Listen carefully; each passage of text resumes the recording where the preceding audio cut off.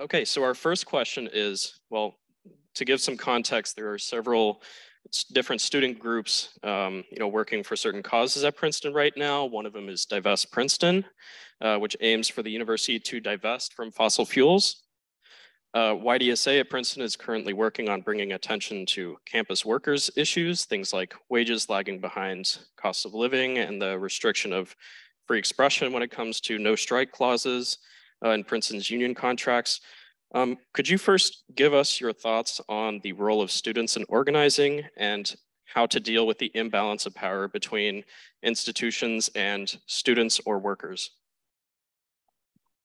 Well, I should say that I spent a year in Princeton a long time ago, 1958, 57, 58.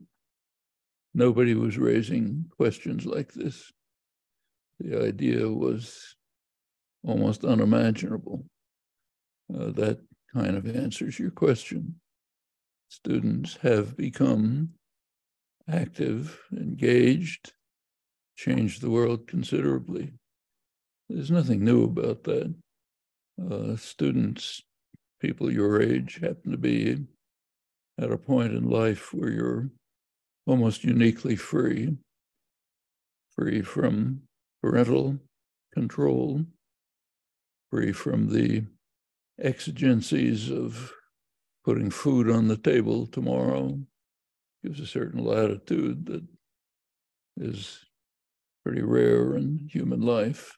So over the years, it's often been the case that students were in the lead and young people, students in the lead and leading to significant social, political, economic change.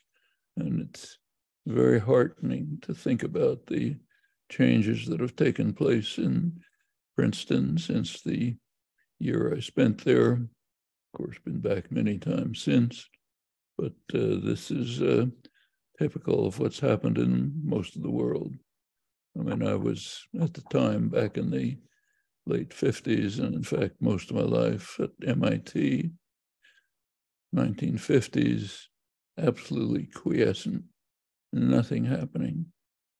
10 years later, MIT was actually, student body was taken over by was political activism, and engagement had increased so extensively on campus in those years that the president of the student body was an active political radical. Mike Albert still is, still very effective, went on to do all sorts of other things. He took the student presidency on a position, on a platform so radical you can practically believe it, had a big effect on MIT, on the environment, on others.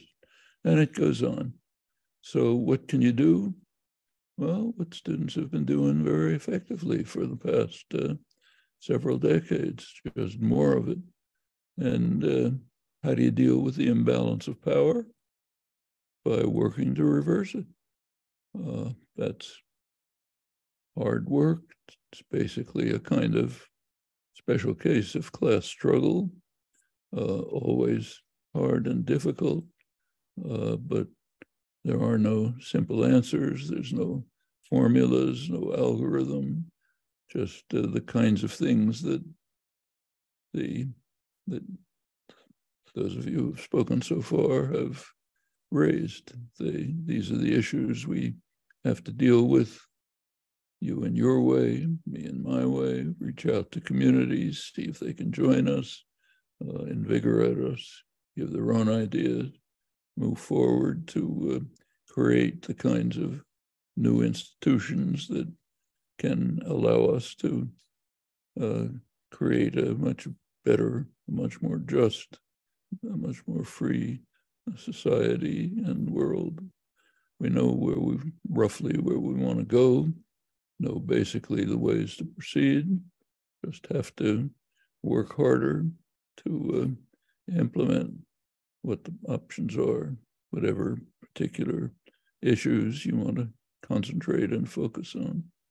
So no secrets, just work harder.